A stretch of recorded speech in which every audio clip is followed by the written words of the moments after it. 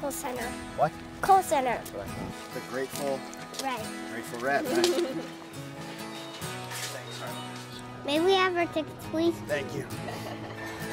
This February, 5-year-old Max Bass made his first trip to the Cole Center. Ladies and gentlemen, welcome to the Cole Center. His presence behind the Wisconsin bench is testament to the strength of a young boy locked in a battle against an insidious disease. A battle that has forged a bond between Max and his favorite Badger. I wish I had a little brother, and to me, like, Max is that little brother. Like, he looks up to me. He makes me more focused because I know he's watching and I don't want to fail him in any way.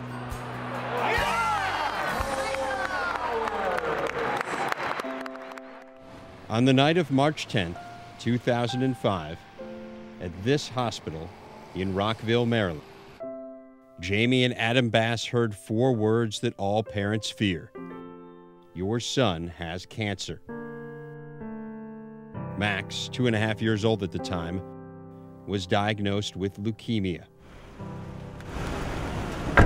School okay? Yeah. For the past 3 years, he's made regular visits to the hospital, undergoing debilitating chemotherapy treatments.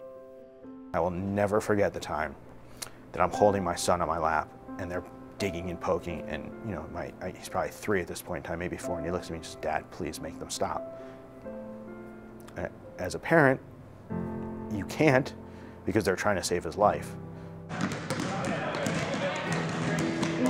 When he's not undergoing treatment, Max loves playing basketball in his kid ball league and working on developing his skills. He was able to do everything, but he was really having trouble shooting. You know, he's genetically just smaller than other kids, and then the treatments and the medications really robbed him of some muscle strength. When jerseys were handed out, Max was given number 22. A few weeks later, Max was watching a Badgers game on television with his father, a Wisconsin alum, when he made an interesting connection. He noticed that Michael Flowers, number 22, "Hey, Dad, he's got the same jersey number that I do." I watched the game. I saw his number was 22 too. So that's how I become the white gang him. Fortunately, Michael is, if anything, he's a hustle player. I mean, he's all hard all the time. And I said to him, I said, you know, if you do that, if you work that hard, you'll make a basket.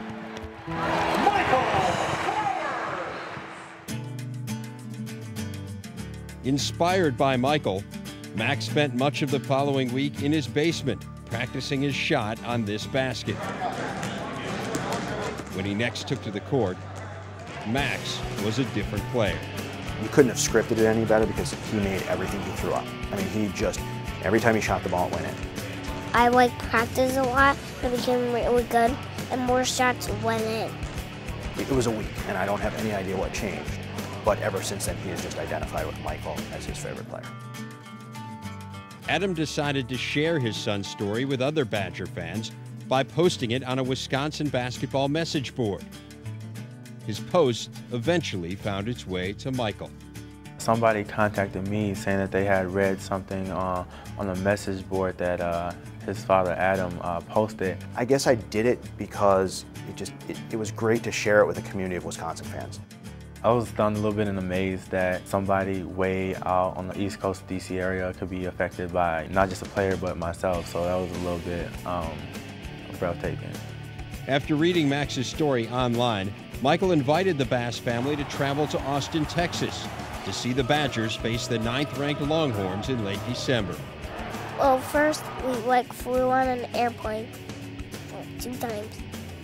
We got a car to borrow to drive to, I think, Austin. The night before the game, someone special paid a surprise visit to Max. I looked at Max and said, "Max, who's that?" And his eyes just were enormous. And Michael Flowers, he's so tall. That was the first time I've ever been starstruck. It was this person, 5 years old, that has motivated me and inspired me, and I just was in a loss of words. I felt like a little kid, and I felt like he was my hero, and I looked up to him more than he looked up to me. It was my best day of my life. Then I think I gave him my jersey. He gave me this cute green and white kid ball jersey of his, number 22. It was it was probably the best gift I ever received. It was a token gesture, but I told Max it would be a nice thing to do, and it might bring Michael some luck.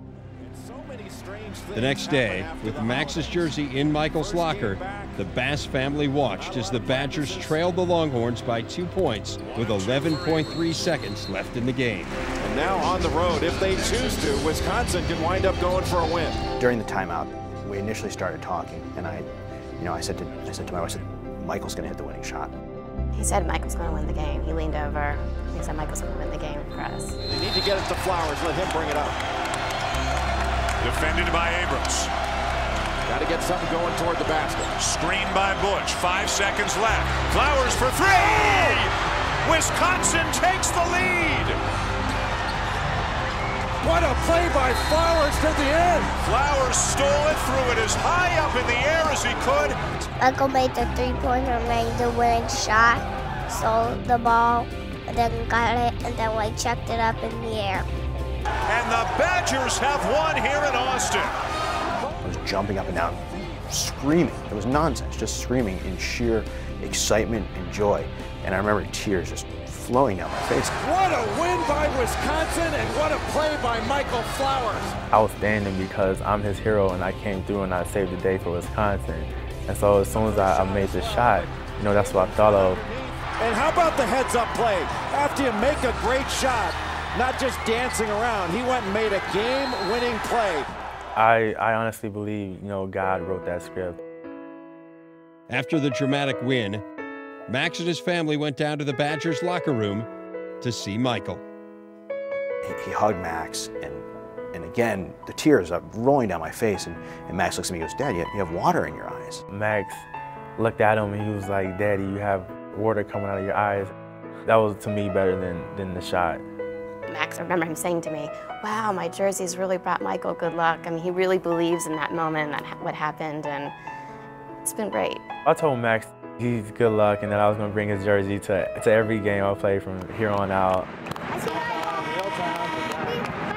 That's Michael, that's right. On this afternoon in Madison, Michael scored 11 points to ensure that Max's first trip to the Kohl Center was a victorious one, further strengthening this unlikely bond between a courageous young boy and an unselfish young man. This is one of those stories that, you never forget. I'm going to have the honor to tell my children, and hopefully they'll tell their children about it. And it's just something to be very proud of.